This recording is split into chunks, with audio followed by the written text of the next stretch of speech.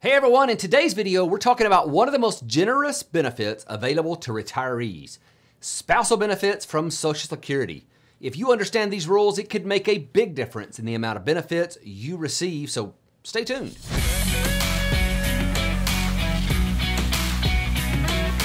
Hey, I'm Devin. On this channel, I break down Social Security and make it easy to understand.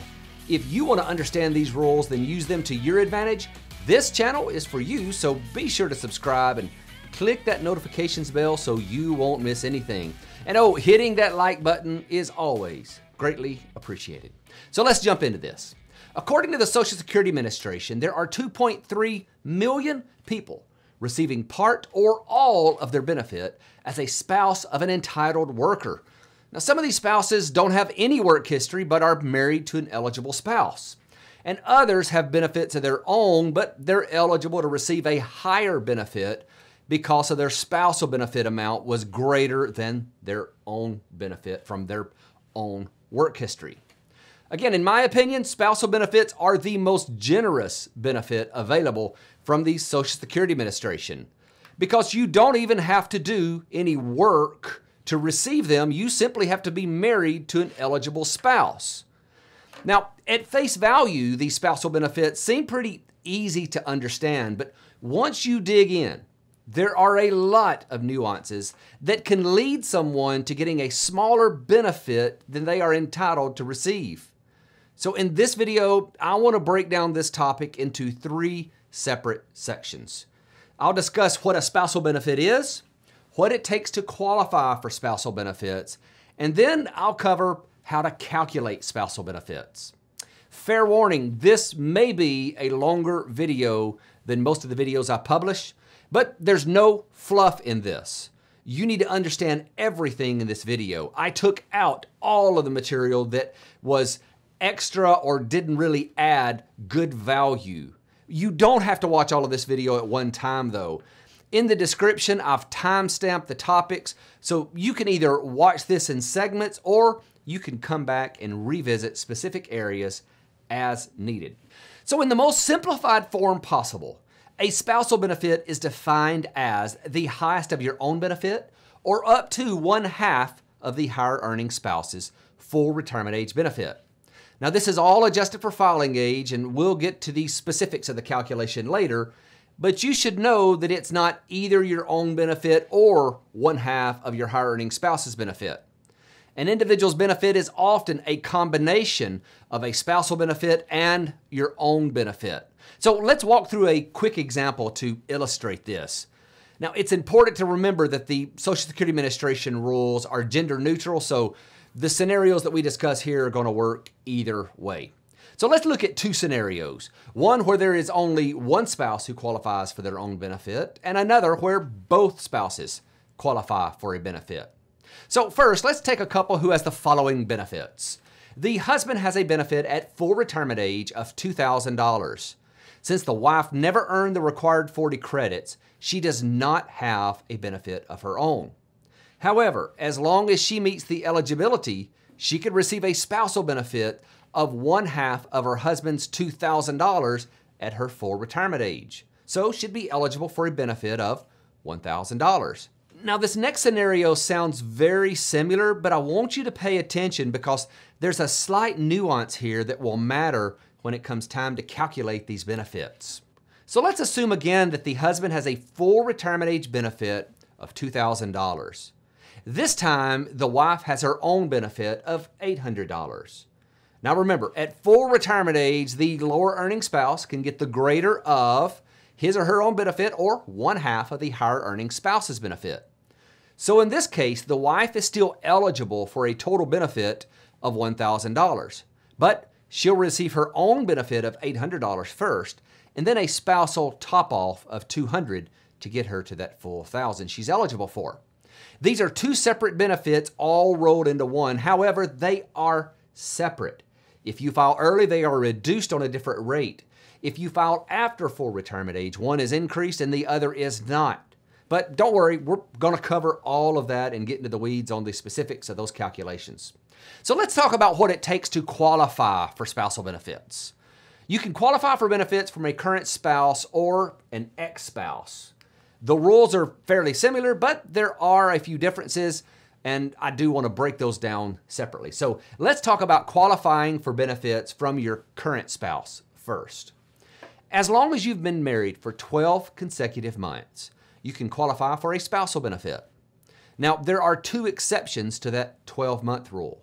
The first is if you marry someone who is the mother or father of your natural child, and the second is if you were entitled to benefits from another spouse in the month before you were married. In either of those cases, the 12-month waiting period does not apply. One thing to note here is that before you can get a spousal benefit from a current spouse, that spouse has to file for his or her own benefit first. Until they file, you'll get only the amount you have from your own work history. Another important notation is that the earnings limit applies to these benefits if your spouse is under full retirement age. For example, if you are receiving a benefit from a spouse and they make more than the income limit, their benefit will be stopped. And along with their benefit is all benefits paid from their benefit. So now let's look at the rules for an ex-spouse. This is slightly different, and I want to get into these calculations, show you how to do it the right way here. You can qualify for a spousal benefit from an ex-spouse as long as you were married at least 10 years and you are not currently married. Two key differences with the rules between eligibility from a current spouse versus an ex-spouse is that with an ex-spouse, the higher earning spouse does not have to file first as long as they are 62 and the divorce has been final for at least 2 years. So you don't have to wait for that ex-spouse to file before you can get your spousal benefit. Again, as long as that ex-spouse is at least 62 and the divorce has been final for at least 2 years. The second difference is that if your ex-spouse earns more than the income limit, it will not affect your spousal benefit like it will if you were married. These rules are there to keep the higher earning spouse from causing financial harm to the lower earning ex-spouse. So now that we know what a spousal benefit is and we know what it takes to qualify, let's take a look at how it's calculated. Right off, I want you to know that your own benefit and your spousal benefit are not calculated the same when it comes to reductions for filing early or increases for filing later. Let me show you what I mean. I'm going to make the assumption that you are the one who will be receiving spousal benefits here. In the center, we have your filing age. To the left, we have the reductions or increases to your own benefit from your work history. And to the right, we have the reductions or increases to your spousal benefit base. Just remember, this is the base amount, which is half of your higher earning spouse's full retirement age benefit.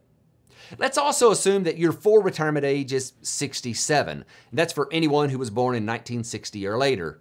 If your year of birth is before that, that's okay, because here in a minute, I'm going to give you the monthly amounts where you can do this calculation on your own.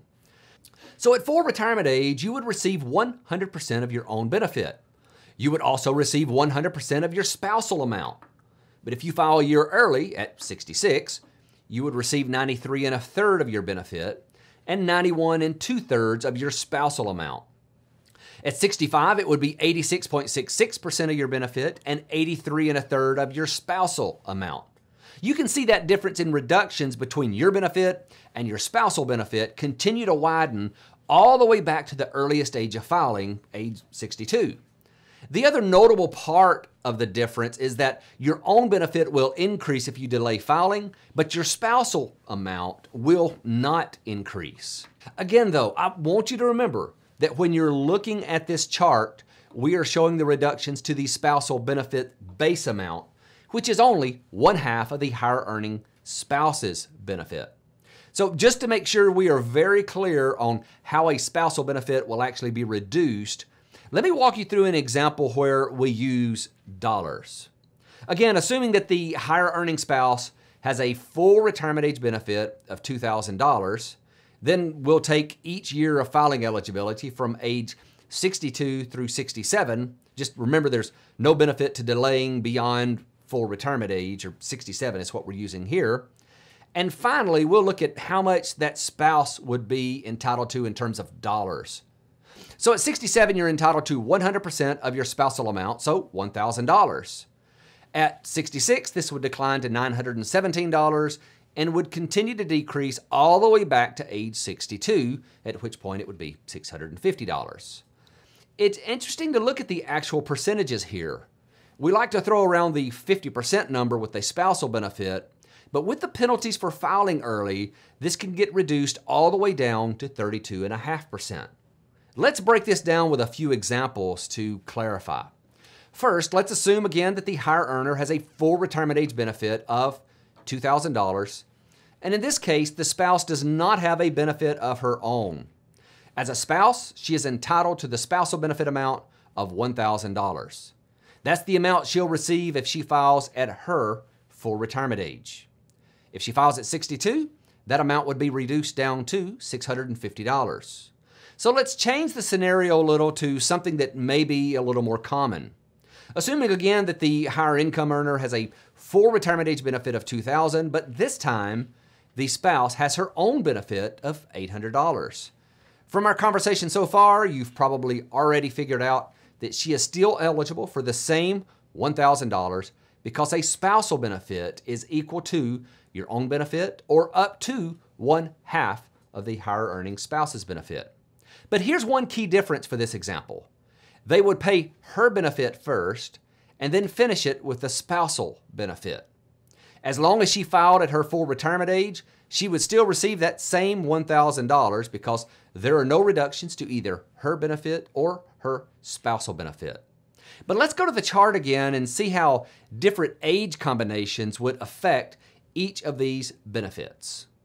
To clarify, at 67, her own benefit would be $800 and her spousal amount would be $200.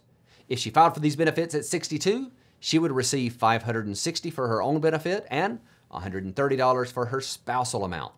But what if she wasn't eligible yet for the spousal amount? This would most likely be due to her higher earning spouse not having filed yet, or maybe something else. But remember, they have to file before you can get your spousal benefit from them.